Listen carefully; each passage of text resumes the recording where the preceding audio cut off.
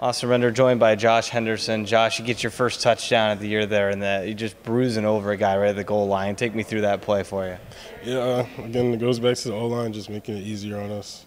They're playing great football. They're playing with confidence. Just trying to get in the end zone.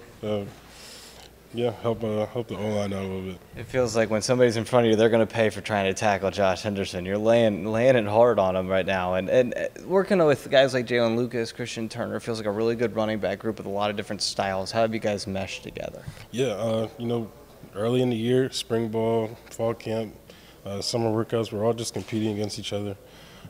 It's a fun competition. We're all different, like you said, and it goes to it gives us the opportunity to take elements from each other.